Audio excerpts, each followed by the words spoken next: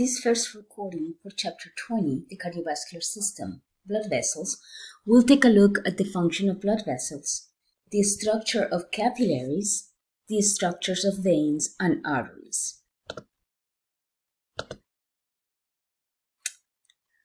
These first PowerPoints will describe the function of the circulatory system and the blood vessels that carry out these functions. Functions of the circulatory system include to carry blood throughout the body in order to exchange nutrients, waste products, and gases with tissues, transport substances such as gases, hormones, enzymes, help regulate blood pressure, and direct blood flows to tissue.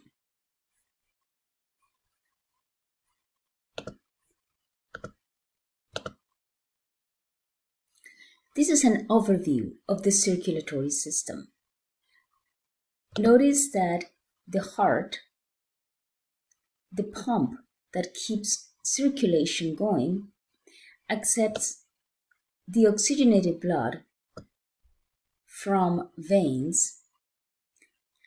Large veins are called capacitance vessels, and because of their size and the amount of blood they can carry, they're considered a storage of blood.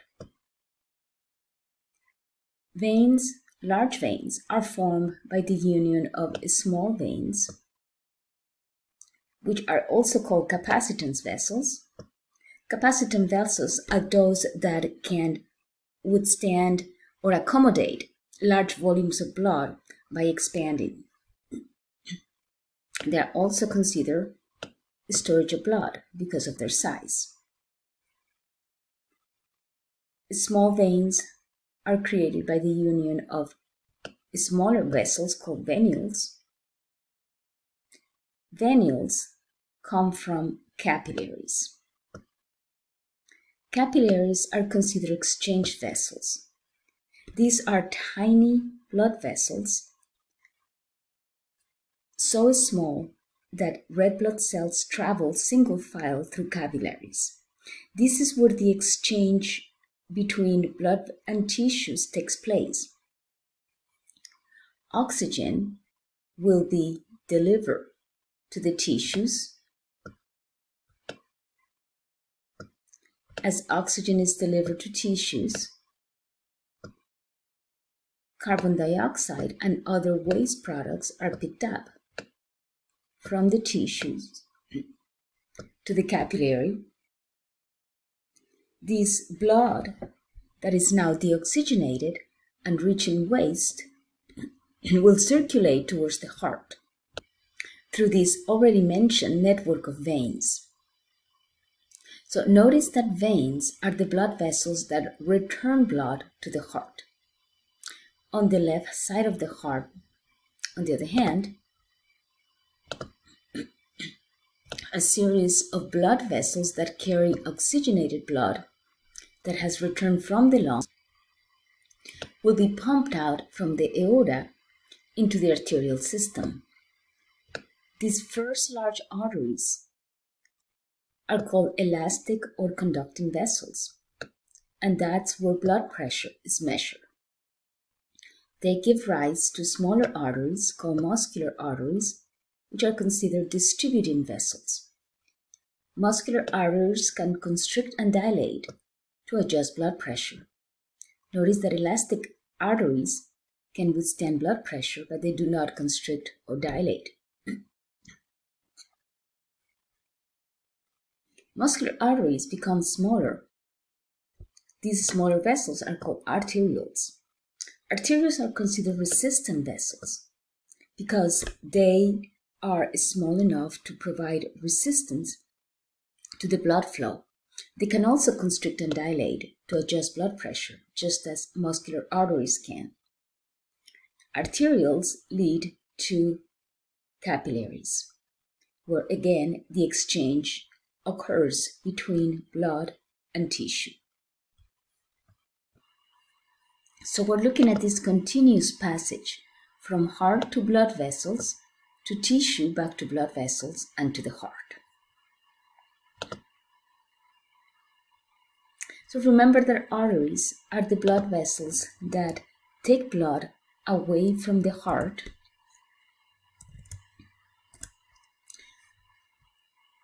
while veins are the blood vessels that take blood to the heart.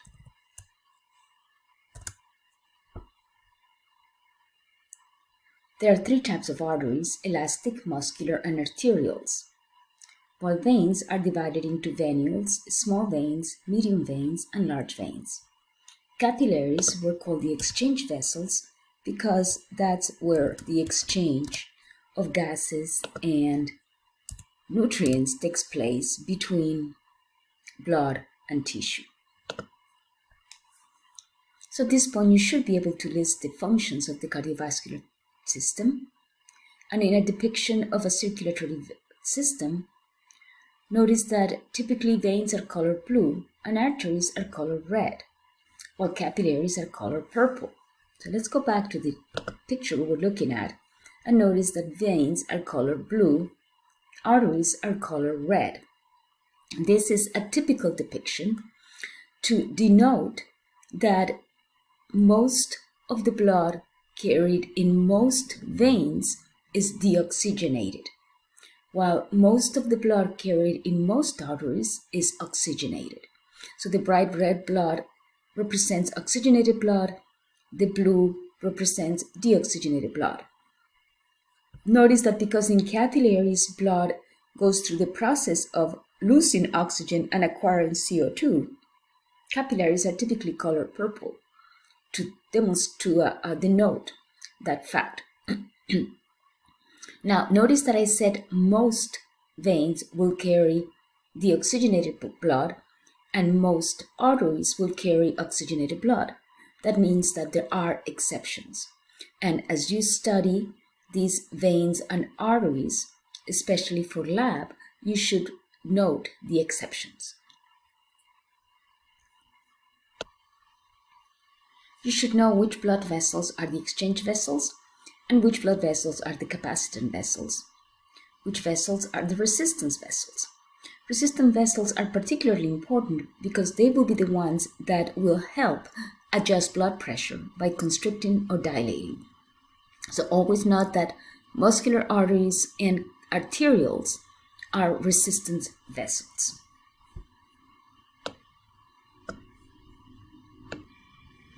We will now denote the description, the structure and location of different types of capillaries, and the function and structure of what we call capillary beds.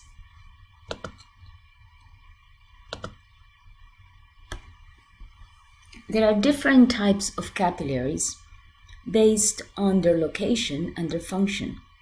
Now remember that the function of capillaries is to exchange gases, waste, and nutrients between tissue and blood. Continuous capillaries are the least permeable and the most common. So when you think of capillaries, think of continuous capillaries, since these are the most common ones. They are found in the skin and muscle. They contain no gaps between the endothelial cells that make up the capillary, which means that these are very non-permeable structures. They are going to be permeable to small molecules like water, glucose, amino acids, vitamins, and of course gases. So these capillaries, remember from lab material that capillaries are made of single cell, simple squamous epithelial tissue. There are no extra structures. This is just a single, one layer of flat cells, vessels. So they're very, very thin. Continuous capillaries, again, allows for the exchange of gases, water, and nutrients like glucose, amino acids, and vitamins. But that's about it. They will not allow for the exchange of large proteins or entire cells.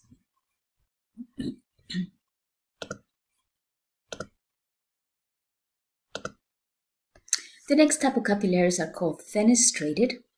Fenestrated means windows. So these capillaries do have large windows, fenestra, pores, which increase their permeability, allowing them to exchange larger molecules such as proteins and polypeptides. These kind of capillaries are found in the kidneys, small intestines, pancreas, and endocrine glands. Remember, some of the hormones secreted by endocrine glands into the blood are proteins. So these types of glands will require capillaries with larger pores than those found in continuous capillaries to be able to secrete their hormones into the blood. Small intestines will absorb into capillaries. The capillaries of the small intestines are absorbing broken down molecules and nutrients, which again will require pores that allow for the passage of these substances. The most permeable type of capillaries are called sinusoidal capillaries. Sinusoidal capillaries will allow for the passage of large molecules and even entire cells. They're found in special locations such as liver, bone marrow, spleen, and some of the endocrine glands which are secreting large hormones.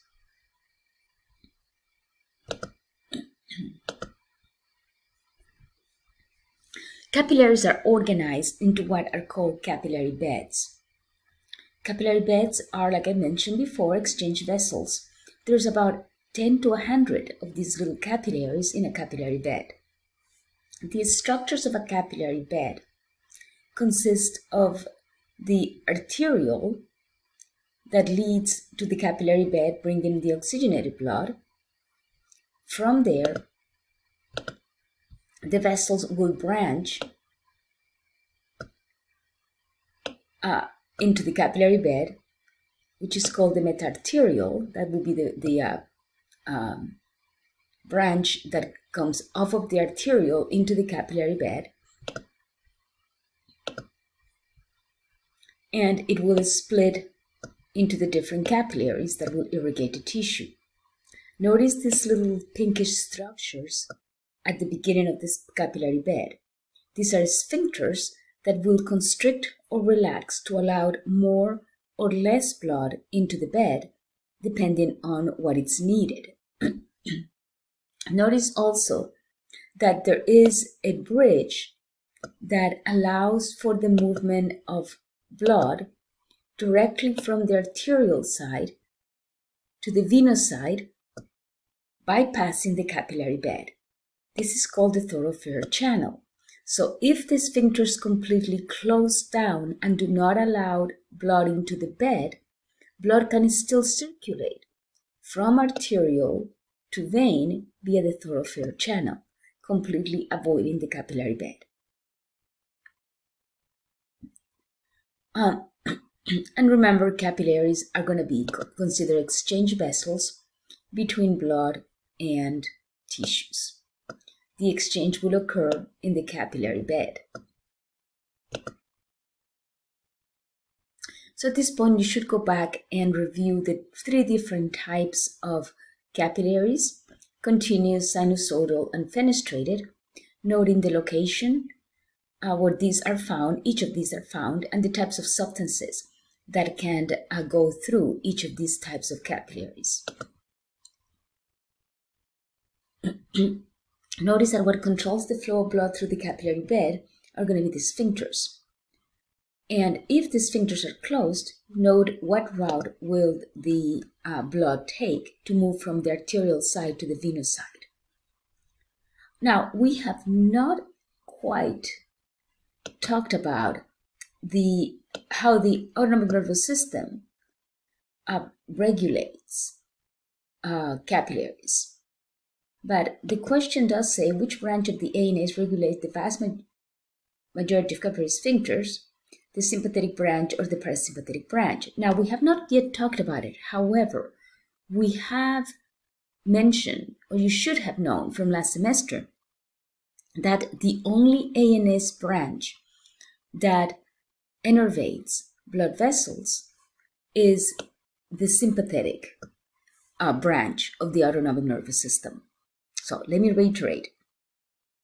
From Biology 2401 or from a previous lecture, you should know that the only branch of the autonomic nervous system that innervates blood vessels is the sympathetic nervous system. And we will explain further in this chapter. I do want to point out, however, that there are a few blood vessels that have dual innervation. And these are some of the blood vessels of the reproductive system. And we will touch on those when we go over the reproductive system. However, for now, we could make a blanket statement, a temporarily blanket statement, and say that only the sympathetic nervous system innervates blood vessels. So now we're going to talk about the structure of blood vessels. We will talk about veins and arteries and pay attention about between their differences and their similarities. And this is material that you will also need to learn for the lab practical.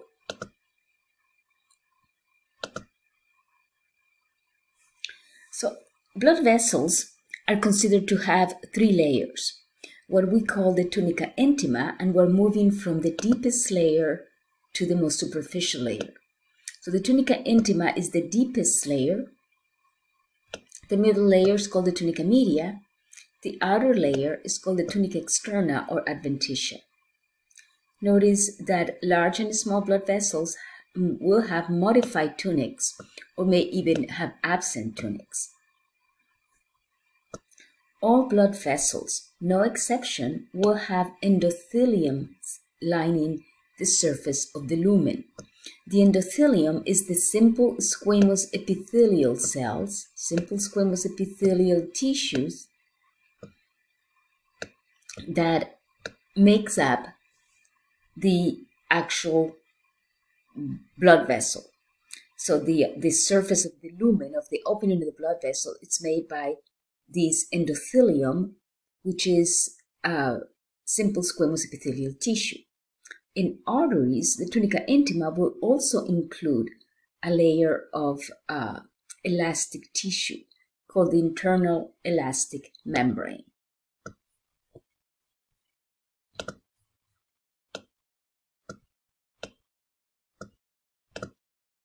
The tunica media is where blood vessels will be found. Notice that this is the layer that will be innervated by sympathetic nerve fibers, so as to control the smooth muscle of the tunica media and control the size of the blood vessel, whether it will expand when the sympathetic innervation decreases and the muscles relax, or maybe contract when sympathetic innervation increases and the muscle contracts. In some arteries, there will also be another layer of elastic tissue called the external elastic membrane. So notice that arteries may have two layers of elastic tissue, one in the tunica intima and one in the tunica media. Notice that veins do not have this elastic tissue structure. The outermost layer is the tunica externa or adventitia. This is loose connective tissue that merges with the connective tissue of surrounding blood vessels.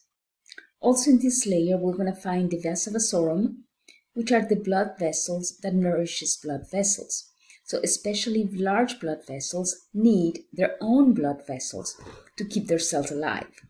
These are the blood vessels of blood vessels, called the vasa vasorum.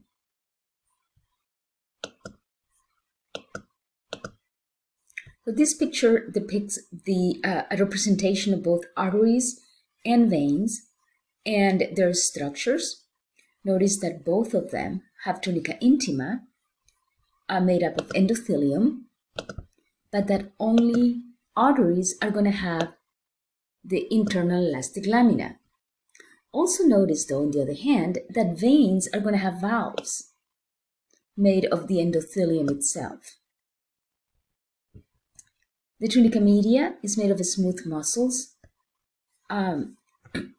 the smooth muscles, the layer of a smooth muscle, it's typically thicker in arteries than it is in veins. And notice that in arteries, there will also be an external elastic lamina. The tunic externa is a layer of connective tissue, which is maybe actually thicker sometimes in veins than it is in arteries. Notice also the construction of capillaries. All they have is a tunica intima, an endothelium, without internal elastic lamina.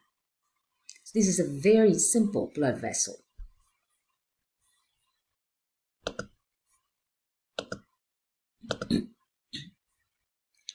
This is a good representation of a blood vessel. This is a,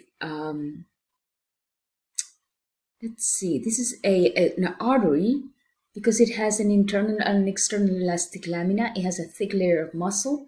Notice the innervation of the muscle. This is sympathetic innervation that is going to control the muscle, constricted when sympathetic innervation increases, stimulus increases, or relax the muscle when sympathetic stimulus decreases. And finally here we have an actual picture, a cross-section of an artery and a vein, which further dramatizes the differences between them.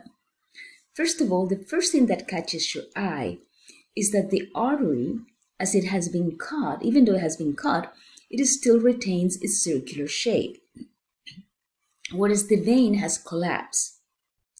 Notice, however, that had the vein not collapsed, it would have a larger space inside, a larger lumen than the artery. So veins are in general larger than arteries. Also notice the multitude of dark wavy lines that you see in the artery. These are the elastic tissue, which you can see all over in abundance in the artery. Veins, on the other hand, have very little elastic tissue, which is the reason why they collapse when they're cut. There's another difference, which is a little bit harder to note, but notice that the endothelium of the arteries folds. You can see there how it's folded, whereas the endothelium of veins is even, is not folded. So that's another difference between them. Again, this will be especially important for lab to know the differences between arteries and veins.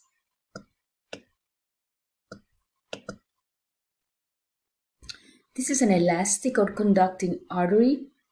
This is an important artery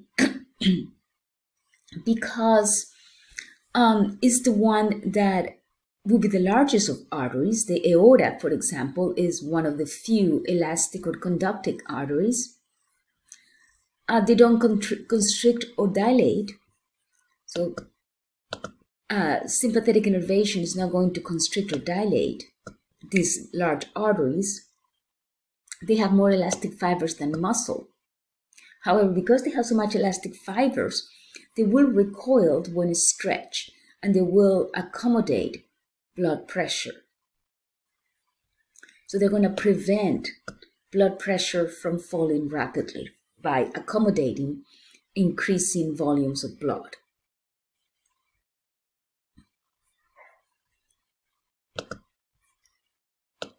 This right here is a muscular artery. This one is an artery that can vasoconstrict or vasodilate in response to sympathetic stimulation, so that it will be involved in regulating blood pressure.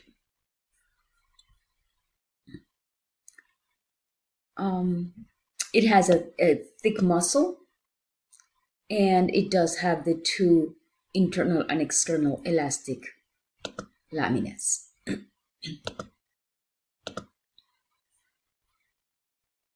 And this is looking at arterioles, which are the smallest of arteries. And again, these can vasoconstrict and vasodilate to control blood pressure and blood flow through tissue.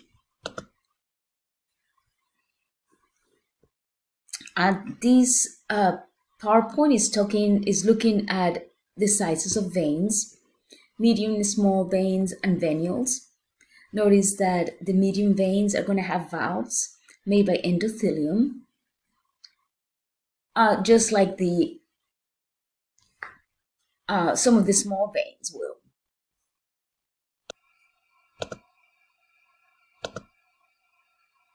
This figure depicts the valves that we see in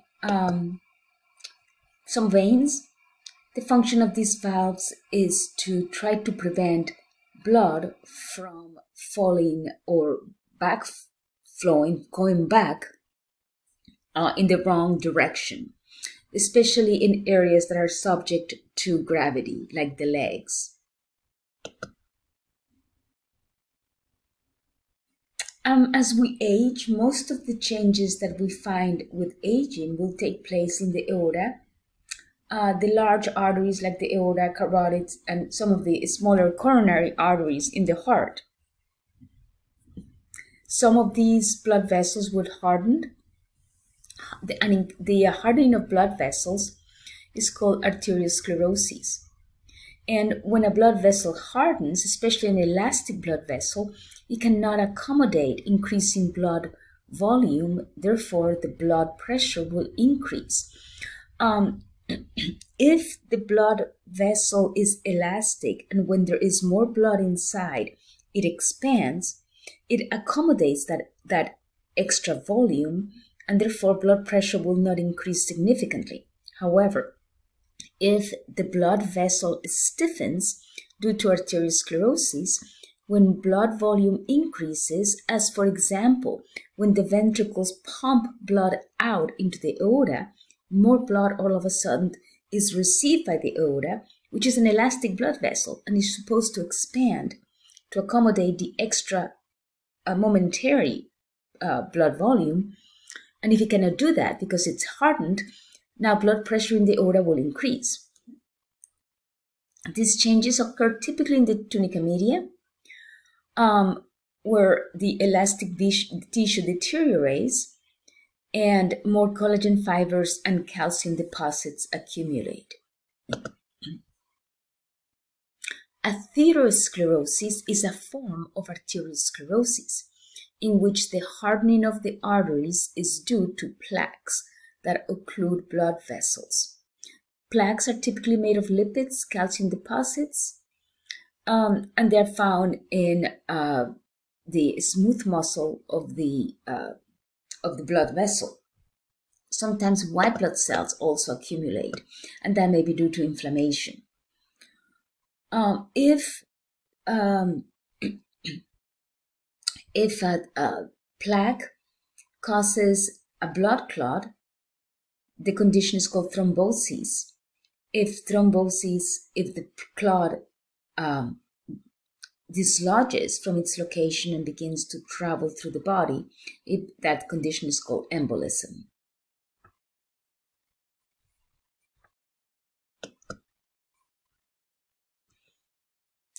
So at this point, you should be familiar with the construction of blood vessels. Where are the endothelial cells found in which of the tunics? Tunica intima, tunica media, or tunica externa?